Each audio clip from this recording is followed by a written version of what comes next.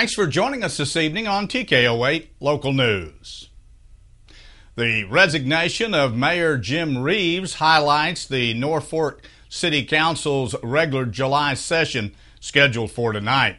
The council will also consider the filling of his position with a council member and the possible council vacancy.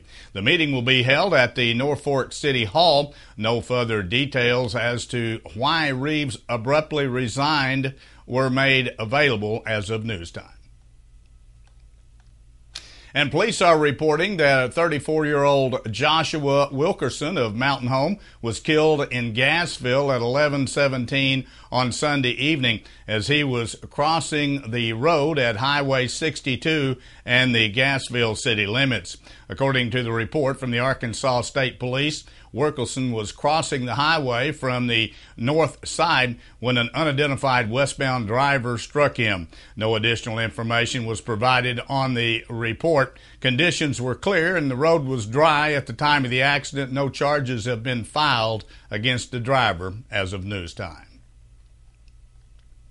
A motion to suppress evidence in the drug-related case of William Lewis of Gassville has been denied by Circuit Judge Gordon Webb. During a hearing on the motion, the argument centered on whether the warrantless search of the vehicle was allowed. Lewis was driving and violated his constitutional right to be free of unreasonable search and seizure. 14th Judicial District Deputy Prosecuting Attorney Kerry Chisholm told the court that Lewis, who was on parole at the time the search took place, had signed warrantless search waivers in May and June of last year, which gave Norfolk police officer Dempsey Thompson the right to conduct the search of a vehicle Lewis was driving. Judge Webb says a letter filed in the case in July 14th that reviewing the facts and the law, he found that Thompson's search of Lewis's vehicle was both reasonable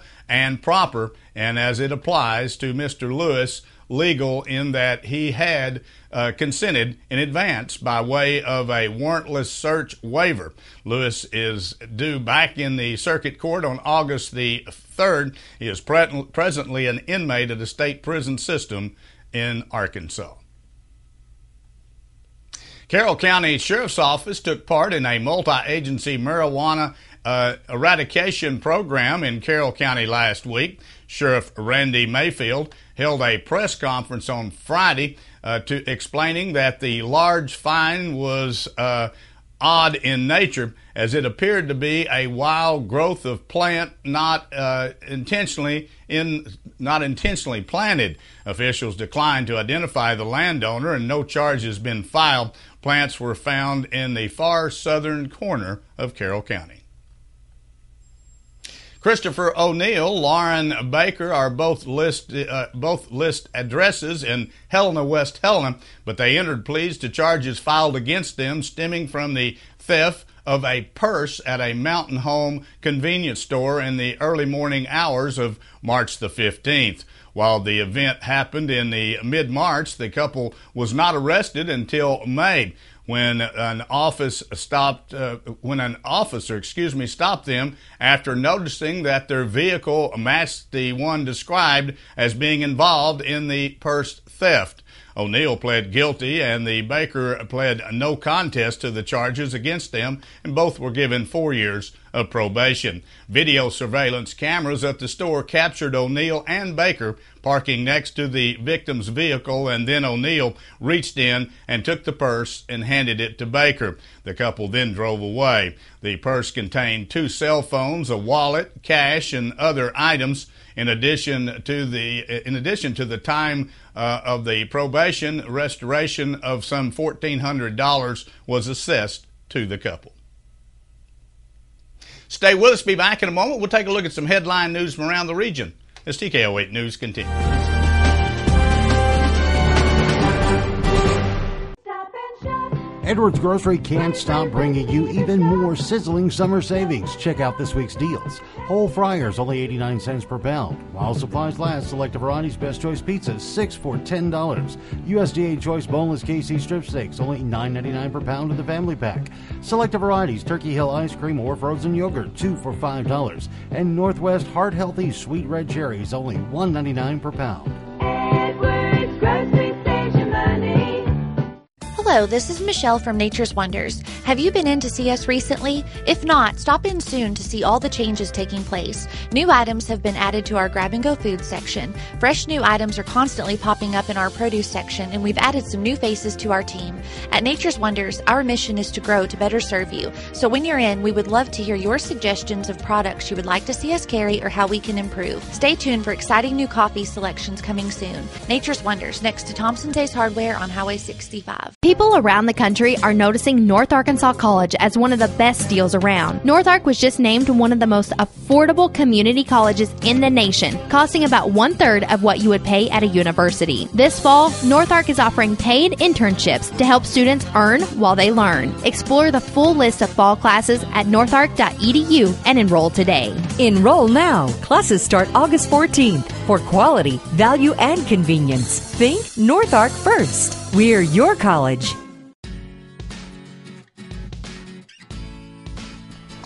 I'm Randall. I work at the on-site lab at Dental Creations on the square at Harrison. Working with Dr. Wanda is great. She's taught me a lot and showed me a lot, and she gives us the freedom to get one-on-one with the patient. If there's a problem, we can actually come out of the back and do what's best for the patient. Having this on-site lab here with the doctors, that's really nice. Dental Creations on the square in Harrison, next to the Big Red Boot. One person is dead and another is recovering after a recent drive-by shooting in southwest Arkansas. Ashdown Police Chief Mark Adwin says that 2 people were shot around 1 a.m. on Sunday. The victims, whose names have not been released, were taken to in a private vehicle to a nearby hospital. One died of a gunshot wound to the chest, and the other was treated for minor injuries. Adwin says that 4 suspects who range in age from 17 to 22 have been detained and remain at the Sevier County Jail. No weapon from the shooting has been located as of news time. A Little Rock woman was sentenced to 9 years in prison and ordered to pay $9 million in restitution after her sentencing in a scheme to take United States Department of Agriculture funds intended for hungry children. According to a spokesperson, Chris Givens of the United States Attorney's Office, Gladys Watts of Little Rock pled guilty in March of 2016 to conspiracy to commit wire fraud. In addition to the prison sentence, Watts was also given 3 years of supervised release. Federal prosecutors allege Watts and 7 others were involved in the scheme, which involved feeding programs administered through the Arkansas Department of Human Services. Officials say the investigation is still ongoing. Arkansas Governor Asa Hutchinson's campaign says it has nearly $1.2 million in the bank as the Republican ramps up his re-election bid for next year. Hutchinson's campaign on Monday reported it raised more than $500,000 over the past 3 months and spent more than $37,000. Hutchinson, who was first elected in 2014, formally announced in May that he was seeking a second term but had already been raising money for a re-election bid. So far, no Democrats have announced a bid to challenge him.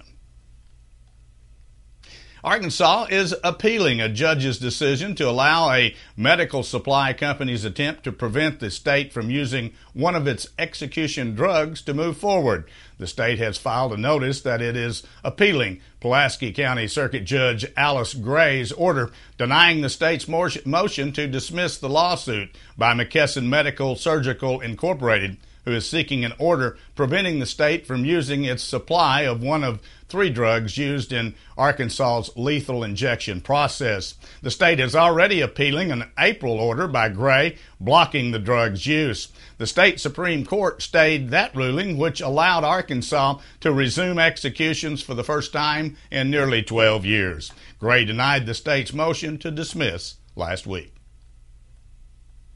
And the University of Arkansas has named a new leader for its global campus, which supports online and distance education along with workforce education. Donald P. Judges has been named vice provost for the distance education and leader of the global campus. The university says Judges has served in those roles in an interim capacity since April of 2016 and officially assumed the titles July 1. U of A says the global campus supports colleges and schools within the university in the development and delivery of online, distance, and workforce education programs and courses. U of A says it has seen increases in online enrollments over the past year, along with the development of new online courses and programs. Before we take a look at the steamy weather forecast we're having to deal with for the rest of the work week, here's the way the stock market ended today.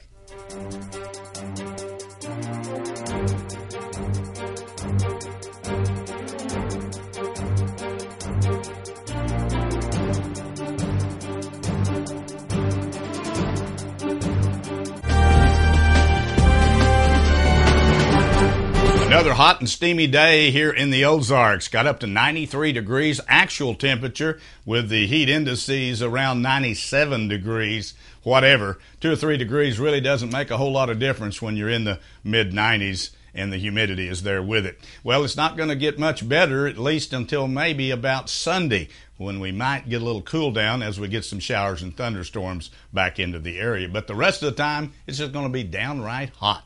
Here's the way it looks as we move on through the work week. Wednesday is going to be another warm day out there, even a little warmer than today, perhaps, up to 94 degrees with sunny skies.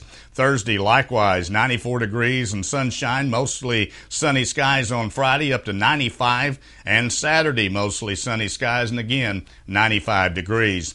Long-range forecast for Sunday has thunderstorms coming in the afternoon, still 92 degrees, but about 50% chance that we might see some rain in the area, maybe a little cool down. Better chance as we kick off the work week on Monday. We'll talk about that later on in the week. Stay with us. Be back in a moment. We'll take a look at sports from around the region as TKO 8 News continues.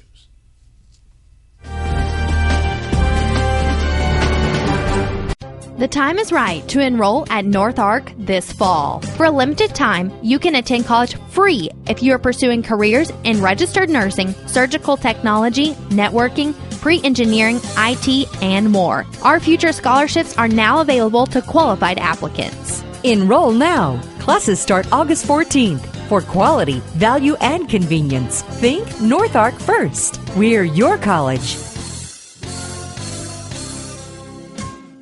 The Townhouse Cafe in downtown Harrison is offering a great reason to wake up on Saturday mornings. Their incredible brunch. Starting at 7 a.m., you can enjoy all of your traditional breakfast favorites or some of these decadent dishes. Eggs Benedict, featuring an English muffin topped with ham, 2 eggs, made any way you like, and topped with fresh-made hollandaise sauce. Plus, you'll also get your choice of hash browns or home fries. Perhaps something even more delectable. Townhouse Cafe's fabulous U.S. farm-raised butterfly trout grilled with a drizzle of hollandaise sauce, 2 eggs any way you like, hash browns or home fries, and either a biscuit or toast on the side. Absolutely delicious.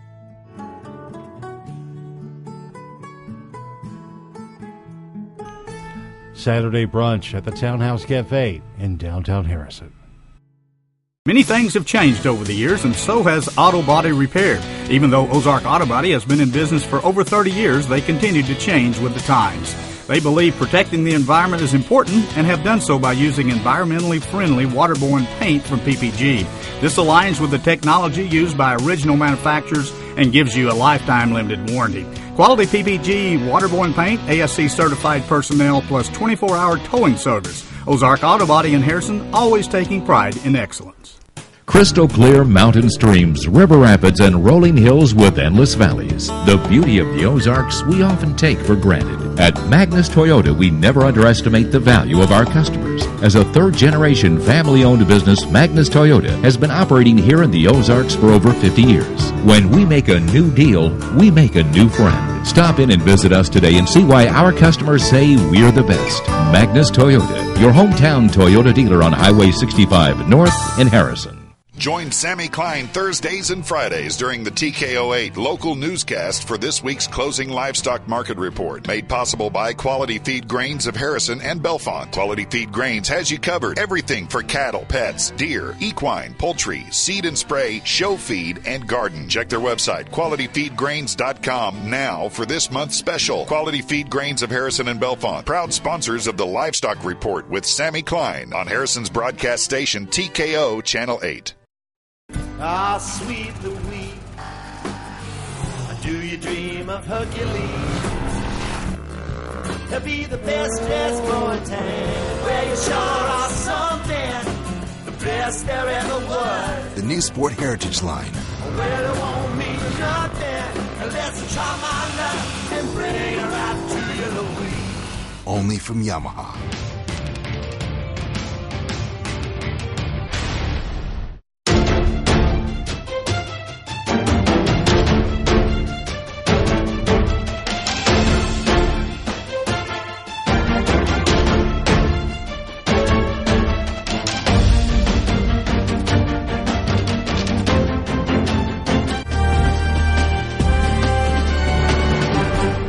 Arkansas junior Dre Greenlaw was named to the preseason watch list for the Butkus Award, an honor presented annually to the nation's best linebacker by the Butkus Foundation. Greenlaw is one of 51 candidates for this year's award. Greenlaw saw limited action in 2016 due to a foot injury. He started all 7 games played and finished with 42 tackles and 1 interception. He led Arkansas with 35 tackles through the first 5 games before sustaining injury in the first quarter against Alabama and posted team highs in tackles twice over the first 4 games. A freshman All-American in 2015, Greenlaw led all SEC freshmen with 95 tackles. The Fayetteville native was the only player to win SEC Freshman of the Week twice. And following a career-best season in 2016, Arkansas senior wide receiver Jared Cornelius has been named to the preseason watch list for the Paul Hornung Award. The award is presented to the most versatile player in college football, highlighted by 3 100-plus yards receiving performances. Cornelius recorded 32 receptions for 515 yards and 4 touchdown catches while adding a rushing score in 2016. Of his 32 catches, 22 resulted in either a first down or a touchdown. The Shreveport, Louisiana product was previously named to the watch list for the Paul Hornung Award a year ago. And Nicholas Costello, along with Mike Matuk, went deep, and Jordan Zimmerman smothered the Royals with strikes, and the Detroit Tigers proceeded to trounce Kansas City, 10-2, to open a 4-game series Monday night. Ian Kessler added 3 extra base hits for the Tigers. Paul DeLong homered against the New York Mets for the 4th straight game, and Adam Wainwright hit an RBI double while winning his 4th consecutive start, sending the St. Louis Cardinals to a 6-3 victory Monday night. With runners at the corners in the bottom of the 9th inning, slugger Yoenis Cespedes grounded into the game-ending double play on a 3-0 pitch from Brett Cecil. John Lester bounced back from the shortest start of his career by allowing only 1 run in 7 innings, and Chicago stopped Atlanta's 9th inning comeback to give the Cubs a 4-3 win over the Braves on Monday night. The Cubs led 4-1 after Atlanta scored 2 runs in the 9th off of closer Wade Davis and loaded the bases with 2 outs. That wraps up our broadcast here for this evening. Thanks for joining us. Join us Monday through Friday at 6:30 and again at 10 p.m. as we continue to bring you local news, weather, sports, and local announcements from around the area on Harrison's broadcast station, TKO Channel 8. Now stay tuned for more local events around the viewing area.